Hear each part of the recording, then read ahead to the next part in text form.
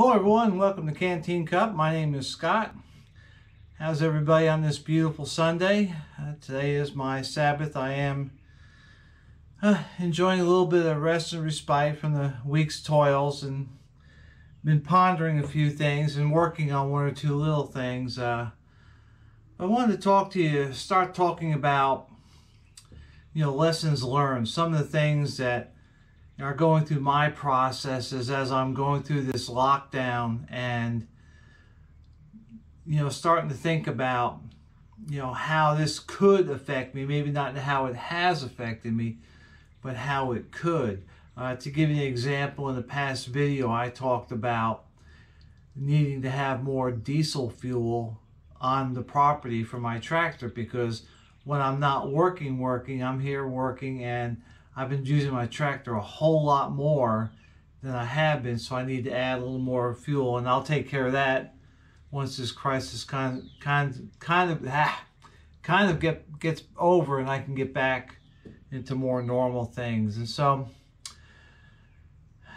as you know, I've been doing a lot of logging, taking trees, cutting them up. I'm not felling them because they were already felled by a skid steer, but I have to pull them out of a pile, cut them up, and get them ready to go to pulp. And I use a chainsaw. In fact, I have two chainsaws. I have a big one and then a smaller one. And I use them both. And, the thought comes across to me is, what if I can't get, gas? Or what if I break my chains? Now, my chainsaws do get dull. And I do have files to sharpen them. I've got a file for each style blade, and I know how to do it so I can keep my blade sharp. But what if this got to the point where I couldn't get gas for my chainsaws and I still had to cut firewood? And so that got me, thinking about, in the Army we call them pioneer tools, and those are basically tools other than your entrenching tool or your E-tool that you cut with and or dig with. Typically, when we talk about, shovels and picks and axes and stuff, garden tools, we don't always take as good a care of them as we should have. And so one of the things I did on some of my downtime is I went back through some of my stuff and I started going through my pioneer tools and cleaning them up, and I'll show you a couple. This is a Home Depot, I think it's a Home Depot or a Lowe's axe. It's made by a company called Ludel. It's not the highest quality axe, but I do use it. It was my grubbing axe for the longest time. And what I mean by that is if I was digging out a shrub or a tree stump, a small tree stump, and I had to cut the roots, this is what I would use. And it's not a bad axe. I mean, I took it and I cleaned it up and I put a nice edge on it. And it's got nice and sharp. And so it's a usable axe. But even though if I use it as a grubbing axe, I may have to use it as a felling axe someday, so it helps to maintain it. And as you can see, I painted the head a little bit and I knocked all the rust off it. But, looking after my stuff. The same thing for my splitting maul. I can't talk today. This is an 8-pound splitting maul, and even though weight is the driving factor, you still have to sharpen this a little bit. And it was rusty, and again, I just kind of took care of it.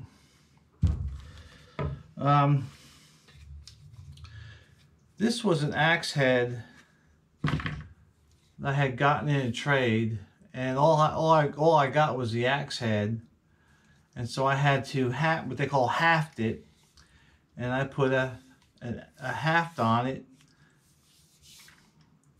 and I did this myself, and I finished it myself. When you buy an axe handle or a hatchet handle from a dealer, they're not finished. You have to go back through and you have to make them smooth. If you don't, if you leave them rough, then your hands will blister. And so it took a while for me to get this done. And it's sanded, it's lightly stained. And then on this one I put tung oil. But it takes a while. And then I showed you my other axe that I had. Let's see how I can do this. This is an axe that came with that axe handle, and you can see there's about a 12-inch difference, and also too the thickness of the axe handles are different. The one over here that's currently on here is a much thicker axe. I got this in a tray with this handle on it, but this handle's really like for a boy's axe, for maybe like a 1.5 to a 2 pound head, and they stuck it on a 3.5 pound axe head, and I didn't feel safe with it, so I went and got myself a 36-inch hickory, select hickory wood handle, and I'm still working on it. I've got to sand it a few more times, and then I wipe it down with mineral spirit, and I think this one I'm going to treat with boiled linseed oil. Just a little bit different finishes, but again, you have to know how to haft an axe, because if you have axes and you break the handle, you know, you got to be able to replace them. Now, can I make an axe handle? No, but I can keep a couple spares, and I'll do that again when things get a little bit better. But that's really kind of what I want to talk about today is, you know, I'm still got a lot of yard work to do as far as lumbering and getting things ready to cultivate. And I'm hoping in the next couple weeks I'll be ready to start cultivating the soil. But on the days where I'm a little sore and I'm a little stiff and don't feel like working, I'm starting to go through all my Pioneer tools. You know, we take shovels for granted, we take picks, you know, for granted, rakes for granted. We leave them outside. If it's got a wood handle, you let the weather get to them, then the wood gets brittle, and then right when you need it, it breaks. And so what I try to do, and I haven't been as successful because my last couple of years have been real busy, is I try about once a year as I go through and I'll hose off all my handles. I'll maybe even power wash them to get all the dirt off. And then if it's a wood handle, I'll retreat it. I'll sand it and retreat it. If it's a fiberglass handle, I'll make sure it's clean and not cracked. And then like for the shovels, you know, shovels are supposed to be sharpened too. You should sharpen your shovel and knock all the dust off and then repaint it. Yeah, the paint's going to come right off, but you know, in the off season, you know, typically winter, you put them up ready to use the next year, and that way they won't fall apart on you when you need them the most. Now I keep some Pioneer tools in my truck. I have a hatchet like this, but it's an S-Wing with a steel handle, and it's got a leather washer grip, and I treat that with neatswood oil once a year or so. And then I have a little bow saw that I keep in there. It's called a Sven saw. It's like a triangular shaped saw that you cut with. And going through my supplies, I realized that I did not have my bow saw anymore, and I remembered when I was moving, when I picked up the bow saw, it was just rusted. I mean, everything was just rusted on it. It wasn't a very expensive one to begin with, and so we just tossed it. So I was reminded that I need to get another bow saw, because like I said, if I lose my chainsaws, no gas, or the motor breaks or chain breaks, whatever, they make a poor axe. You know, trying to swing one of those to cut a piece of wood, this is wear you out. And so I gotta have a backup plan. Do I want to play lumberjack and fell trees using an axe, a full-size axe? Not really, not anymore. But if I have to, I have to. I may move a little slower because I'm older, but I can still do it. And taking longer is still better than not doing it at all. All right, and one last thing I wanted to talk about is I like knives, and I buy knives, and I have some. I get them, I give them away, I give them to my kids, whatever, and I get some more. But I like knives, and I came across one that I kind of like, and I think I may use it quite a bit. I really kind of like it. It's made by Buck, and it's called their Pursuit knife. It is made with their 420 high carbon steel blade.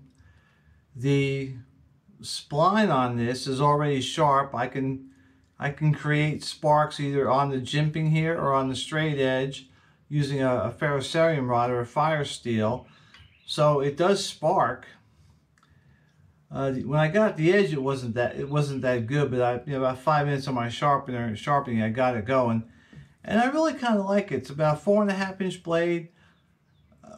One thing that's kind of important to me is a handle. I've got a little bit of a large hand, and if I don't have enough handle circumference-wise, it doesn't feel good. I can't get a good grip. But this has got a good grip. This is a hard plastic, not a soft plastic. It feels good, and it's got jimping here, and it's got jimping here, which I thought was interesting for grip. But what I really like is it's got jimping right there. And you know, when I use a knife, a lot of times if I'm choking up on that, that's right where my finger goes. So it's nice to have a little purchase for it. So hopefully I'll get her out in the woods and try her out a little bit. You know, right now I'm mostly using big machinery. I'm using my tractor. I'm using those implements and the big chainsaw is trying to get my wood clear. But I'm looking forward to taking that out. But I wanted to share with you that I think it's a good knife. I like the design. I like the handle. It is a Buck knife. It's their Buck steel. Buck has been using 420 HC steel for a long time. They know the steel. They know how to heat treat it. And I've never had problems with Buck knives. You take care of a knife, you know, it'll take care of you. You know, typically for me, when and I don't care much for the sheath. I may make another sheath out of leather, but you know. One thing I do believe in is if you're going to have a job that needs an axe, use an axe. Try not to use your knife. You know, which means if you're going out in the woods and you know you're going to go out in the woods and you're going to have a backpack with you, carry a little hatchet. It does so much better than trying to turn your knife into a hatchet. That's the way I was kind of raised. We didn't have knives that you know, beat through with the stick or whatever. We had a hatchet. So, all right, that's it for today. Just a quick, you know, little video of what's going on in my world today. And like I said, I'm gonna take this back in the house. I've still got to sand it and a few more times, and then it'll be ready for the final coat. But that's a good solid hickory handle. The grain is going the right way, and it feels good in the hand. I mean, I can, you know, I can really lay into a tree with this. So, all right, well, enjoy your Sunday. If it's your Sabbath, get some rest. Take care of yourselves. Take care of your family. You know, be careful with the virus. I can't overly advise you, except use whatever caution that you think is necessary for you and yours. It's still hospitalizing about 20% of the people, and you know, I hate to see you be one of them, especially if you know better. So that's all I got. Everybody stay safe and stay secure. We'll see you out there.